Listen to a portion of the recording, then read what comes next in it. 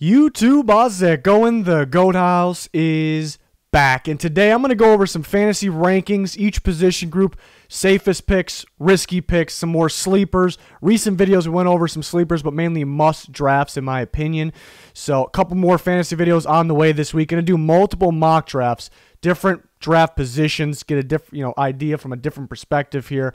And then back to the regular scheduled videos, predictions, final season predictions, who will win the Super Bowl. We'll get to all that, and then we'll have our full coverage in season. If you want to join our fantasy league, you actually go to that link in the description in the comments, patreon.com/thegoathouse. You're going to want to scroll down a little bit, see all 4 levels, and in the final tier, you get a bunch of stuff. A lot of it's for in-season. You get score predictions from... I do score predictions every single week on the channel already, but some of the other Goat House guys will give you their score predictions here. But you get that entry into our fantasy league with the prize, a merch prize here from the Goat House. Some people have joined it. If it fills up, we'll create another one if more people want to join. So would appreciate it if you can just check this page out. There's a link in the description in the comments. And then, we're trying to reach that 60K goal by early in the season. Full NFL coverage, weekly picks. I do score predictions myself, power rankings, update every single week, and plenty more. I talk live during every single game pretty much on that Twitter. You're going to want to follow that Twitter, Instagram. Going to be more active on the Instagram during the season. And then we have a podcast as well. So anything that you need there that you see on the screen, there'll be a link in the description in the comments. But let's move on here. Start with the quarterbacks. So my top 12 quarterbacks here, I put Lamar Jackson at the top. Was back and forth on Mahomes, but I mean Lamar Jackson with his running ability, you got to go with him number 1. I definitely think I'm confident he'll improve in the passing game, so that's obviously a bonus as well. Obviously dominated dominated in general last year. I got Mahomes at 2. I know he'll air it out. They want to run the ball a little more, but they're also going to throw the ball a ton to the back. Clyde Edwards-Helaire is a home run hitter when getting the ball in the passing game, so that's going to rack up some points for Patrick Mahomes. I got Dak at 3. Dak's going to have another year with high productivity, really. You add CeeDee Lamb to the mix. You add Mike McCarthy, less conservative play calling, and a very good receiver trio, pretty good running back duo as well. And that's going to help Dak Prescott altogether. So I'm very confident with Dak. Russell Wilson, obvious, top 5 guy. Deshaun Watson, I don't think, some people want to say he takes a hit because of no DeAndre Hopkins. I'm going to say that's false. They got, actually, they're deeper at the receiver position now. More of a rotation that actually fits Deshaun Watson's game. And they're going to get the ball to several guys downfield. So I still expect, and he's going to continue to improve. Offensive line, in my opinion, is better. That helps Deshaun Watson improve. And then you look at Kyler Murray. I think, looking at the style of all, it goes without saying here. Looking out at the system, the Kyler Murray system, the Cliff Kingsbury system, they're going to air the ball out. They got DeAndre Hopkins. Kyler Murray can run. Obviously, he can run in some scores. And then he's improving every step of the way. You look at the schedule as well, pretty favorable schedule. I think statistic-wise, which goes into fantasy, very, very productive. I got Tom Brady at 7. I'm probably higher on Tom Brady than most people, but I'm confident with him in this area because I think he's going to rack up the touchdowns. Tom Brady's got something to prove as well, going over to Tampa Bay. But he's got Chris Godwin, Mike Evans, Gronkowski, that tight end group. He's going to rack up a ton of touchdowns in this Bruce Arians offense. I got Matt Ryan at 8, Josh Allen at 9, Carson Wentz at 10. Staying healthy is the key there. Aaron Rodgers, and then Jared Goff. Goff will have the turnovers, but he'll rack up a good amount of production statistics-wise. But yeah, there is a little bit of a drop-off in there somewhere. Let's talk about the safe picks. The guys I view as a safe pick. I think Patrick Mahomes is probably the safest one. Again, I like Dak a lot. I think Dak's pretty safe. Russell Wilson, obviously. I consider Lamar Jackson safe as well. The only thing that you could argue against that is not really 100% proven as a passer for some people. And that much running, can he get hurt? It's always the question in the back of people's minds. I'm pretty confident. It's a safe, good amount of points for you every single week. Deshaun Watson and Matt Ryan seems like a pretty sure thing every year with being consistent in terms of points. Risky picks, I'd probably put Big Ben as the riskiest pick. Probably would make the top 12 if he wasn't so risky. Coming off interesting elbow surgery that no one's really had or came back from. Worries about him short-arming some throws. Just worries in general about him staying healthy. So, 12 teams in most leagues. I wouldn't draft Big Ben to be your starting quarterback just because of the risk. Matt Stafford, it's kind of borderline there. You almost want Stafford, but if you can trust him throughout the whole season. It seems to pop up, the injuries or him playing not as good as the way he started years off, and that's because of an injury in the past. I think 2 years ago his play started to go down a little bit because of some back injury that kind of got worse and worse. Then we see him get injured last year. Tom Brady, I think, is a little risky. Is he declining? Will he be the same first year in Tampa? I'm not too worried. I think most people will consider him risky, though. Josh Allen, Josh Allen needs to take a step up, needs to improve. I think he will. But it's a little risky because you don't know 100% to expect from him. Carson Wentz, a little inconsistent last year and has the injuries pop up. Daniel Jones, still unproven to me, was shockingly impressive last year to everyone. Does fumble the ball a bit, can turn the ball over, but he can air it out. And we're going to get the similar Daniel Jones. Are we going to get improved, or is it going to go back to the Daniel Jones we thought we were going to get? I think Baker's pretty risky, not because he turned the ball over a lot last year. I think they'll cut that down big time. It's because we really don't know what this offense is about 100%, but I have an idea of Stefanski's offense. It's a pretty conservative offense. Not a bunch of crazy big plays downfield. There will be here and there, but I don't know if there'll be that much production for Baker Mayfield. I'm staying away from Dolphins quarterbacks. I'm staying away from Chargers quarterbacks and the Bears quarterbacks. It's up in the air how many games those guys will actually start. I think that's pretty obvious there. Sleepers, Derek Carr, early last year looked great. They add more to the talent pool around him, and we know he really can, they're a high-powered passing offense at times, so that's why he's a sleeper. I consider Tom Brady a sleeper. You see how much I like him. I think people are a little low on him. Joe Burrow, the best prospect I've ever seen at the quarterback position, and I think he's pro-ready. The question is with the offensive line, but that could be a sleeper. Kirk Cousins, I think, is a sleeper, because you look at how much he improved from year 1 to year 2 on the Vikings. If he can improve again, then he can be a pretty darn good fantasy quarterback here. The only problem is, they have a little conservative offense, like to give the ball to the backs a lot, so not a whole bunch of opportunities for Cousins to light up the fantasy scoreboard. And Drew Lock can air it deep. He has the receiver trio now, the receiver options even at tight end. So I think Drew Lock could be. We'll see some inconsistencies. I think 1 week he'll put up some crazy, starter-worthy fantasy points, and there's 1 week where he'll kind of let you down a little bit. But it's definitely a sleeper guy to look out for. Let's move on to the running backs. McCaffrey's got to be number one. If you have the first pick, you got to go McCaffrey. I do worry about the interior blocking for him, though. But that's really not going to stop him from getting the yards, getting the points. But he'll heavily be involved in that passing game. That's the key here. I'm going to put Saquon at 2. Hopefully no minor injuries pop up. I think they were just playing it safe. You hear him kind of complaining that he wants to get back out there.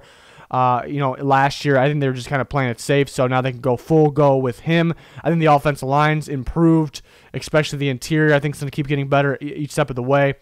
Zeke's a pretty safe pick there at 3. I got Derrick Henry at 4. I think another safe pick. Dalvin Cook and Alvin Kamara, I think similar style running backs and similar style kind of fantasy-wise. They're both a little risky, but if they're healthy, they both potentially could be that top guy. Really could be that good. Cook, a little more injury concern than Kamara a little bit. I think Cook's a little bit better, too, and more explosive when he's on the field, but it's very close in both categories. Kamara, was beat up last year, both involved in the passing game a ton. So, these are guys, again, that can be up there with Christian McCaffrey. If you can guarantee me they're healthy, they're probably 2 and 3, battling for 1. Clyde Edwards-Helaire, I got at 7. I really like Edwards-Helaire. He's my running back 1 in the draft, but that doesn't really matter. What matters is he's an absolute perfect fit. He's going to get the load running the ball, and he can catch the ball out of the backfield and downfield. One of the better route-running receivers I've seen really since Christian McCaffrey came out. He's that good, and he's got a great system, a great quarterback to go along with it. So he's going to get the action. Nick Chubb at 8. I think a little risky because they have Kareem Hunt as well full-time now, and Stefanski was more of a fan of the backs that can catch the ball, that are very good receiving backs. Nick Chubb can be. Kareem Hunt is one of the top-tier guys in that category, so that can take away a little bit from Chubb, but they're going to use the running backs a lot. Austin Eckler, I think, is a top-tier back here. They're going to play small ball. They're going to pass the ball to the back a lot. And what other back to, do you like, better than Eckler? There's not too many in the NFL. Really, it's him, McCaffrey, and Edwards-Helaire. Edwards-Helaire we haven't seen full-time yet, or at all yet, I should say. Josh Jacobs, just about staying healthy. Missed some games down the stretch. But, they're going to try to get him involved in the passing game a little more. So, actually, he has some upside here. Could be better than 10. Kenyon Drake looks like a perfect fit in that Cardinals offense. Gets those big home run plays. Aaron Jones moves down a bit after, having an electrifying fantasy season. And we'll talk about that in a second. I got him at the top of the risky picks. We'll talk about that in a second. Safe picks, some pretty obvious. I mean, I think you know what you're going to get from these guys. Joe Mixon started off a little slow last year. They're trying to get kind of a new offense line under control. It still could be the scary part, but he's going to be involved in the passing game quite a bit there. Those are obvious safe guys. Risky picks. Aaron Jones at the top. Contract year for him. They draft A.J. Dillon in the second round. They like him a lot. They also have Jamal Williams. They're going to split a bit. They're going to give A.J. Dillon his run to see if he can be their future back. Aaron Jones will be the feature guy. That's why he's still in the top 12, obviously, and he's very good, and he's getting better. It's just a little bit of risk that comes along with that. The obvious for Dalvin Cook, Alvin Kamara, the injury concern. Not major concern for Kamara. If that injury was kind of 2 years ago, I wouldn't even call him a risky pick. I wouldn't be concerned at all. It's just he's kind of fresh off of it, even though he was playing through it. But it's definitely a little bit of a concern there. James Conner, it's an obvious one. Le'Veon Bell, because Gase doesn't like to run the ball a whole bunch, and he's hyping up Frank Gore. They're going to take some stress. He's saying they're going to take some stress off Le'Veon Bell, which makes no sense to me. Ravens running backs. I don't want to say I'm staying away from. I had Mark Ingram last year, and I was, very impressed with him. He helped me win my league, among other running backs too. I really liked my running backs last year, and Mark Ingram was a huge part of that. I was surprised at how good he was. But they have J.K. Dobbins, they have Gus Edwards, they have Justice Hill, so that's a little scary. They're probably going to test the water, see if J.K. Dobbins is their guy, over the future at times. Broncos running backs, I don't even know what they're going to do, if it's going to be 50-50. Lindsey's been very good for them. It wouldn't really make sense to kind of just knock his reps down big time, right off the bat, but I can see it as the season goes on. I'm probably not touching either of those guys. The Colts running backs, I think Marlon Mack should be the guy. He's been fantastic for them. And Taylor's a rookie. I think Taylor needs to be maybe not short yardage, but kind of like third down, second, long situations where you want to go for that home run play. When they're up in game, I can guarantee this. When they're up in games, this is why I'm staying away from Colts running backs. When they are up in games and they're pretty confident, they're basically going to get conservative like they should, run the ball, run the clock. Marlon Mack will be the guy. Marlon Mack will be the guy. I can guarantee you that. I just don't know who's going to get the load when in those games where it's close. In the beginning of games, it's up in the air. I think Marlon Mack is probably the safer one to go with. Niners running backs, Mostert was really starting to get going. Looks like a really good fantasy option. I wouldn't be against taking him. McKinnon's back. They paid him big money for a reason. He fits Shanahan's system so well that they're going to use him. They also have Tevin Coleman as well. Patriots running backs, James White's been pretty solid, but they have a collection of running backs that I just don't know. Sony Michel's, I think, their best one. They could go with Lamar Miller. I've been hearing Damian Harris looking great in practice. Who knows? Lions running backs, Kerryon Johnson's probably going to start the year. DeAndre Swift will probably take over at one point. I've heard he's having a hard time kind of finding his role. Maybe it has to do with the playbook a little bit. So, and they signed Jonathan Williams, so I'm scared of the Lions running backs, not taking them. Sleepers, Todd Gurley, I think will have a pretty good year, pretty productive year. Won't get an insane amount of carries like we're used to in the past, but he'll get his touchdowns. David Johnson, I think, will have a step-up year for the Texans. He'll get his action. I think he fits that offense pretty well. Kareem Hunt, like I said, Stefanski likes running backs that are very, very good in the passing and that can be involved, catching the ball. And now we see him full-time, not as a starter, but full-time, no suspension on the Browns. Ronald Jones, Arians is talking him up quite a bit, that he's their guy, And he's talented. That's never really been the concern. The concern was kind of getting into the playbook, couldn't do it right away. Then they do a coach change. He kind of had to learn another playbook, picked it up a little bit last year. Now second year under Arians with Tom Brady. Ronald Jones can really pick it up. It is a little risky because they have a number of other running backs, LeSean McCoy, Keyshawn Vaughn. Cam Akers, I think, will get the load for the Rams. A little risky because they have a guy like Darrell Henderson. But Akers seems like a full-time back or an every down back where Darrell Henderson feels like kind of a home run guy using the passing game a bit. They can actually use both. Akers can handle a load for sure. So I think they go Akers as their starting back. Alexander Mattison, because the obvious is because Cook can get hurt. But what I'm thinking is they can limit Cook early to kind of keep him fresh. They don't want to wear him down for crunch time in the season. And Mattison, that was only his rookie year last year, and he looked like starting running back talent-wise, and now they're going to get him going. They're more confident with him in the second year. David Montgomery I had on here, but hopefully people listen to this because as I'm recording this, there's rumors that he went down in practice. So that's something to monitor here. Nothing confirmed yet, but I would like David Montgomery to step up this year, but injury-wise, not looking good. So that's something for you to look up. I'll keep you posted on Twitter. And that's just something that popped up right when I started recording this, so unfortunate. And Anthony McFarland Jr. is kind of a deep sleeper on the Steelers. They desperately needed speed of the backfield. They got it with McFarland. He's a home run hitter, great vision, can catch the ball out of the backfield. And their starting running back, James Conner, does get hurt, unfortunately, a bit there. So, that's a deep sleeper to look out for. Receivers. I got maybe a little bold. I got Chris Godwin at the top, though.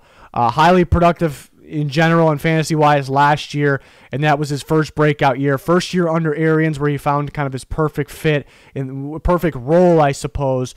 And I think second year with Brady. Brady's always loved these types of receivers that can kind of play everywhere, run every route, but it's going to be dominant in the slot. And that is why I like him. He's going to get reception after reception. If you're playing in a PPR, this is fantastic.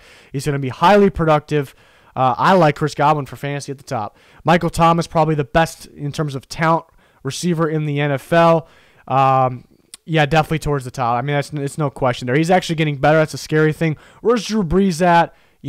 Is there any type of slight decline? That's kind of what you wonder about. They had Emmanuel Sanders.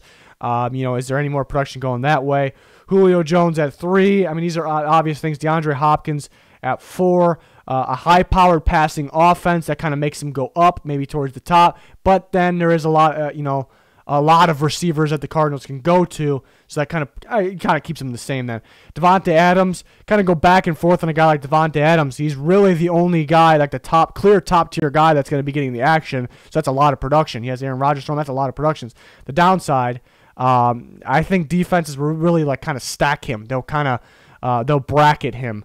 Double coverage, keep a guy over the top. Could be basically triple. It might be ridiculous. So that's why it scares me a little bit. But going to be dominant production-wise. Tyreek Hill, another obvious one. Mike Evans there at 7. Kenny Golladay, you just need to stay. Stafford needs to stay healthy. Kenny Galladay's on his way up. Like Cooper Kupp a lot. No Brandon Cooks. Some of Brandon Cook's reps, looks will go to Van Jefferson, but not all. Cooper Kupp, an improving guy, perfect guy for the system, will get a ton of action. Stephon Diggs, a team that'll want to feed him the ball more, maybe than the Vikings did, in my opinion. And, they trade for him for a reason. They want to keep him happy, so I think he'll have a ton of action, some big playability. I really like Tyler Boyd. I think he'll be the best receiver on the Bengals. This is an easy target from the slot. It's really easy to get the ball to. It's going to be Joe Burrow's Justin Jefferson, who led college football in receptions with 111. Tyler Boyd was one of the more dominant slot receivers last year in NFL. So I think that'll be a great connection. Keenan Allen at 12. Mike Williams hurt right now, so a lot of the production will go to Keenan Allen.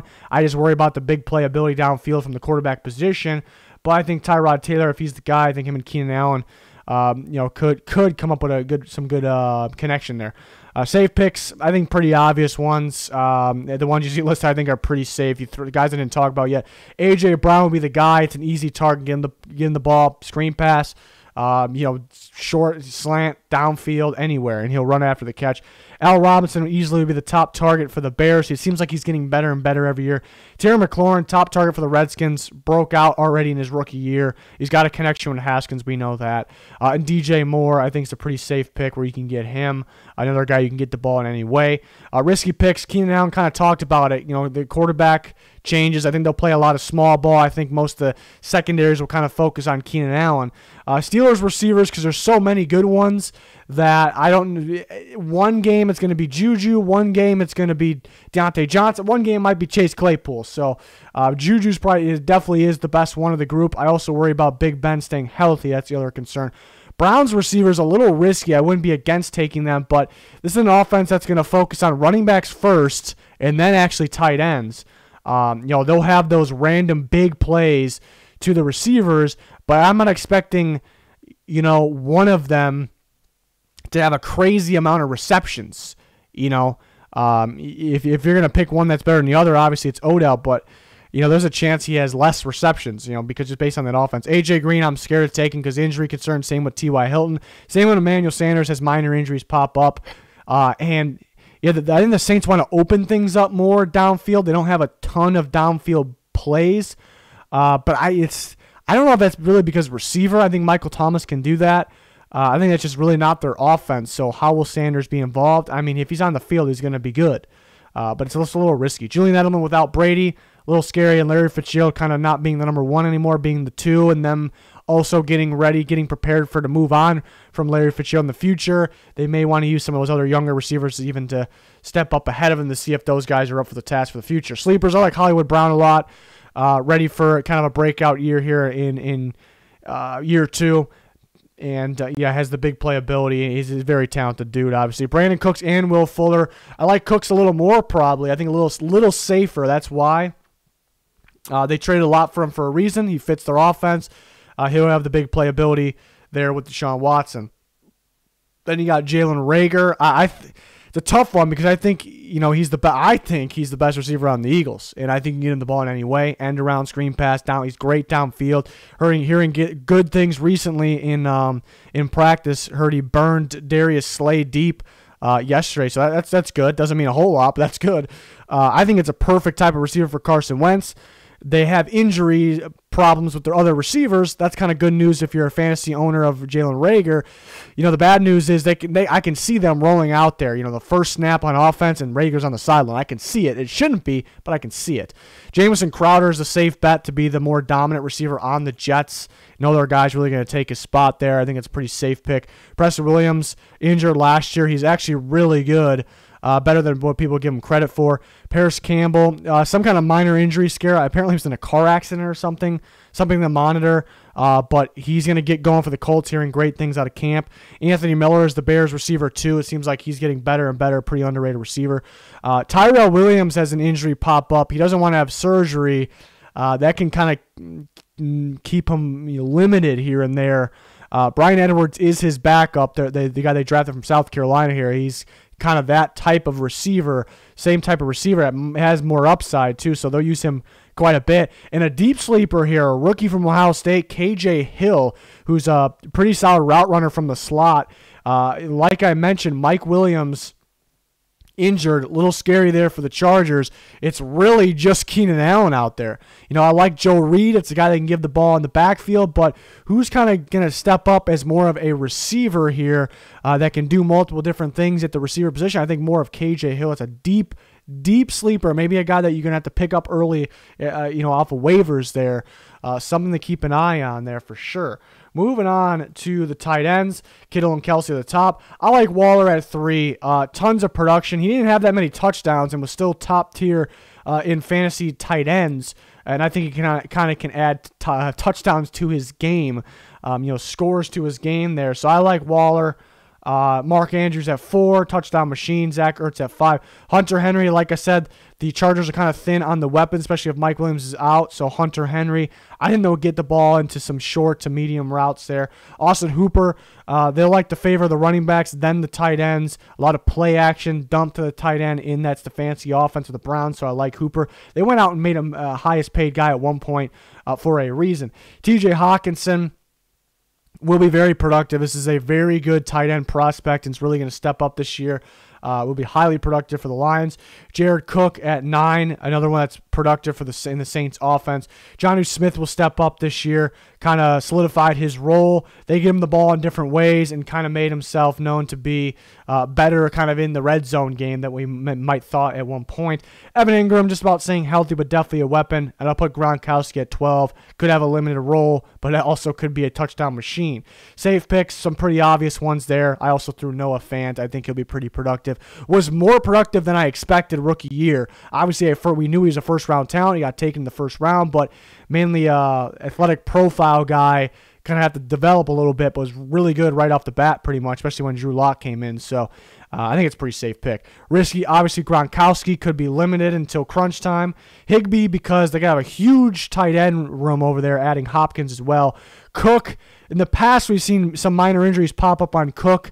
And he is getting up there in age, so it's nothing major. Scares me a little bit. Evan Ingram with the injuries. Eric Ebron, I think, is a good fit for the Steelers' offense, but has been a little bit of a letdown, especially last year, and they have so many receiving options. Claypool can be a similar style player, more of a receiver, but that could limit Ebron. Eifert with the injury concern. Ian Thomas is kind of the sole guy on the Panthers, but it's tough because Matt Rule, who is involved in offensive game plan and defensive game plan, he just never liked using tight ends. You look way back last year, he's just not a tight end guy, and that could explain why they haven't really picked anybody up. But then you look at Joe Brady, who's their offense coordinator, like Thaddeus Moss, who actually can't figure it out, wasn't drafted, and surprisingly, even though he looked like a weapon.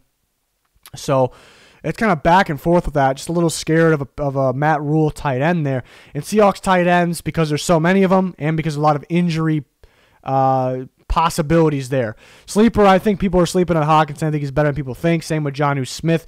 Electrifying player, will be their second best option when the ball is in the air after A.J. Brown, and pretty close to that. It's clearly above maybe a guy like Corey Davis as a receiving option. Noah Fant, talked about him. Dawson Knox, a pretty good rookie last year. He's getting better. And I think they'll use him a bit in some play action. Chris Herndon, I'm liking him a lot more and more. I think it's a pretty safe pick. I think he'll be better than some guys that have bigger names. Herndon that is, and I think he'll probably be their second best target after Jamison Crowder, and I think he'll be a good red zone option. Asiasi for the Patriots, I think it's a mystery, but I think he'll be their tight end 1. I think Cam Newton can develop a connection. He's pretty.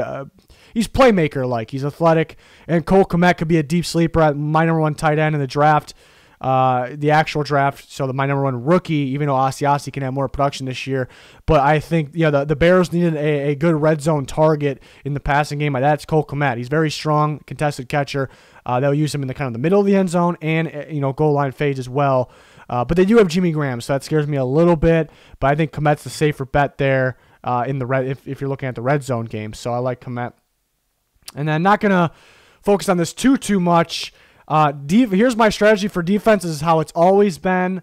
I draft defense last. I play it unless it's not guaranteed to be last. If somebody's sitting there that I really like, possibly. But I normally play defense by week. I find myself, no matter what I do, picking up a defense pretty much every week. That's always what I've done. It's worked out for me. So that's me. It's tough to rank defenses because and special teams combined, because there is a ton of luck involved in that.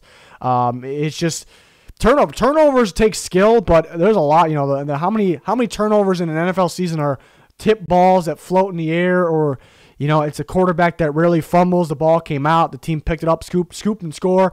A punt return for a touchdown. It's rare, but sometimes it'll happen. There's a lot of luck involved. Teams that I think will pick up their turn. The Bears were a little low on turnovers last year, but there's a lot of players on that team that I trust to get turnovers. So that's why I kind of put the Bears up a little higher. And that Chargers secondary will get it. The Niners, the combination of forcing fumbles and getting those interceptions. The Broncos, I think, will pick it up this year, and the Bills secondary can get their hands on the ball. The Vikings started to really, really pick it up, getting turnovers at the end of the year. So the Vikings are, I think that's a defense that it's probably declining a little bit because we used to know the Vikings defense is one of the top tier. It's really not bad anymore. It's declining, but it's still good. So I think compared to the past Vikings teams, I think they give up more yards, but I also think they get more turnovers. So that's a sneaky team to look out for. Patriots is tough. They lost so much. The secondary will be great. Bucks and Packers could be the sleepers right there. And kickers, yeah, I think the clear top three. Butker, Tucker, Lutz. I think Butker and Tucker and Lutz there. I think those are the top three guys. I think you're good to go with any of those guys. I'm kind of getting higher on Zuerlein, the idea of him with the Cowboys there. I like that. Looking at teams that, Prater can boot it, but looking at teams that will probably kick a lot of field goals. The Vikings seem to kick a lot of field goals. Dan Bailey there was pretty good last year. But, a guy that we didn't expect to be that good a year before wasn't looking too good. So, I don't know. Inconsistency with a lot of these kickers. It's another thing that wouldn't be surprising if I'm dropping and picking a guy up every year. Or every week, I should say. So I don't like to focus too much on defense and kickers there. And you'll see kind of my strategy. We'll do 3 different mock drafts.